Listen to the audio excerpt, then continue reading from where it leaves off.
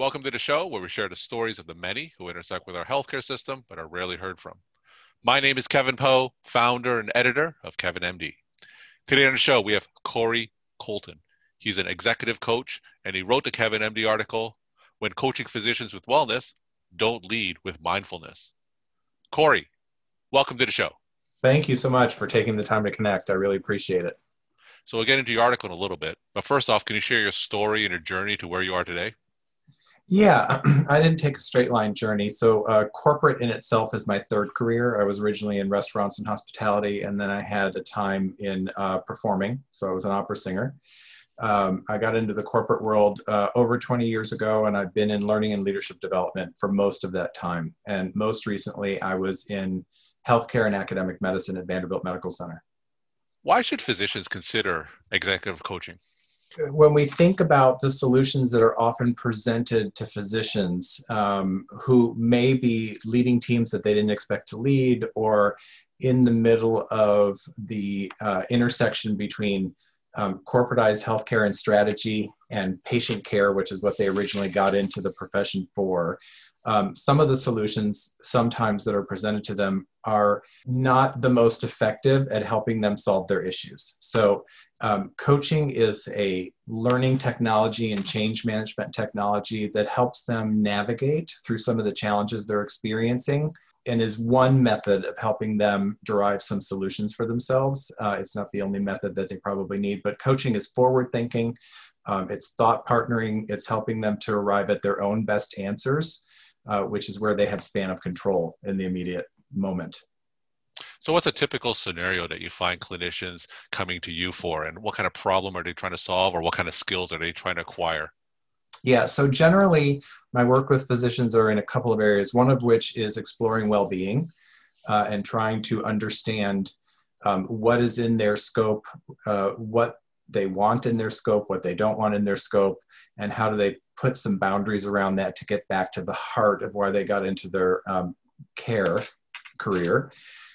Or it's physicians who have been moved into a leadership role because they were great physicians and they have great pipeline, or they may have research money, and they have been elevated into a leadership role, and sometimes organizations don't prepare them for that leadership role. Leadership has a different set of skills that sometimes are a little bit contrary to the skills they learned in medical school. And so it may be a physician who's navigating a leadership challenge or trying to understand how to lead staff, as opposed to being in a collaborative physician situation, which is different. Now, what are some of the specific skills that you're talking about that they need in a leadership role that may be in contrast with what they learned in medical school?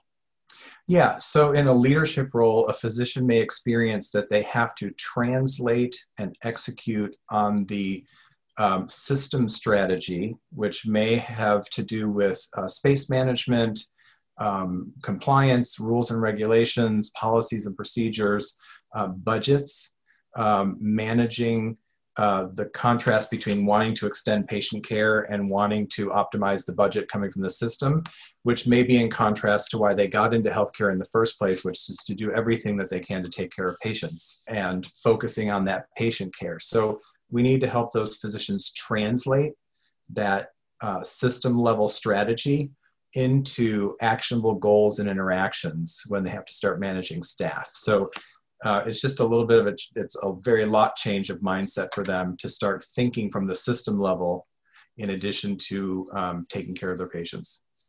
And how easy is that transition? Do you find that most physicians that you coach are amenable to these strategies? Do you have a pretty good success rate in implementing some of these leadership skills? I think it varies. I think some people have some natural leadership abilities and slip into that role fairly easily. I do find, though, that there are some physicians that have a harder time with it. So what I try to do in my role and after is to help them understand where their natural leadership abilities lie and where their strong points lie, and where they may need to develop some skills a little bit more around decision-making, problem solving, what we would call in the regular corporate world managing up. So how do they manage back to the system and bring information back up the chain to enable that two-way communication stream For some, it's easier, and for others, it's much more difficult. Some people are promoted to a leadership role, and all they know at that point is to show up at the meetings that they were told to show up at and make sure the pipeline's flowing. But they may not have the sort of personal interaction skills with staff populations or nursing populations that would be helpful for them. All right, let's transition into your Kevin MD article. When coaching physicians with wellness, don't lead with mindfulness. Now, for those who haven't read your article, can you just walk my audience through it and maybe share the story of why you decided to write it? So in my time in academic medicine, as we heard about incidences of physician burnout, which mostly came about in my experience after we went live with a new Epic implementation, one of the first suggestions from the institution, from the wellness groups, was they need to be more resilient. Let's help them be more resilient. Let's get them some mindfulness techniques. And what I experienced firsthand in trying to lead a workshop on resilience is those suggestions out of the gate can have the effect of making the physician feel like they are doing something wrong and that they are not doing enough to improve their own wellness. And I think that is the wrong position that we want to take. I think the position that we want to take is to understand from the physician's perspective, what are the people, process, technology intersections that are causing the issues for them in the first place, and then try and work at a systemic level to try and solve those. And for some, mindfulness and resilience might be a good tool, but I don't think we should lead with that, because we want to make sure that the physician population feels heard and feels valued, and that their opinion matters. And I think leading with mindfulness just automatically tells them that they're not doing something right. Now, when these systems bring you in and they ask you to address physician burnout, and then you turn around and say, no, we should focus more on systems within the institution itself. Now, what's normally their reaction when you do that? Well, I probably wouldn't start with that. I would probably make the suggestion that we do some sort of conversations and listening tours to understand what the issues are that the physicians are experiencing. Because what I found recently that has been sort of exciting to me is that I think that there's a difference between burnout and compassion fatigue. And so if we can understand what the issue each physician is facing, then we can craft a solution that's at multiple levels. So I probably wouldn't go to the health system and say, no, this is a systemic issue we need to fix. I might say, let's do some listening tours. Let's find out what the issues are. And then, as health systems are usually data-driven, we can then bring that data back to the system and say, all right, here's the issues that we're finding are really causing this. And those issues may be in my personal scope or may not be in my personal scope to help. It may be that they need to get lean healthcare groups, process improvement groups, health IT, the people who have the electronic medical records together to try and solve some of these issues. And then for those for whom coaching, resilience, and mindfulness training is helpful, we can move forward with that.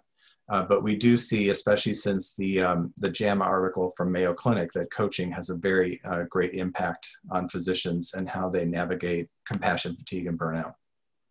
Now, you made the distinction between burnout and compassion fatigue. Can you specifically articulate the differences between the two? Yeah, for me, compassion fatigue is when a clinician is focusing so much on patient care and giving and giving and giving without having the time to restore, rejuvenate, and reflect so that they can't renew themselves. So they're constantly giving. And I think we're probably going to see a lot of this during and after the COVID pandemic. This is an issue that's even more important than it was before. So compassion fatigue may have a different solution for that physician if we can get them to the point where they feel supported and they have time to restore and rejuvenate and then can come back refreshed. Burnout, in my view, tend to be systemic issues that work together to negatively impact the physician, and they may feel the same symptoms. It may be exhaustion, it may be depression, it may be suicidal ideation, which also may come from compassion fatigue, but the causes are different. And so we may have a situation where a physician has the systemic burnout symptoms and compassion fatigue at the same time, or it may just be compassion fatigue, and they may be absolutely fine with the systems and the processes and the technology. So I think we need to just be very careful about how we help them self-diagnose, how we ask the questions to get them to the point of having answers that make sense for them, and then we can start moving the other teams in that help support these solutions. We're talking to Corey Colton. He's an executive coach, and he wrote the Kevin MD article, When Coaching Physicians with Wellness, Don't Lead with Mindfulness. Corey, if I'm a clinician who's feeling symptoms of potential burnout or compassion fatigue, what's my next step? What's your advice in terms of what I should do next? Well, I would say that especially at the tail end of COVID and after, I think we're going to see a huge rise in these issues coming to the forefront.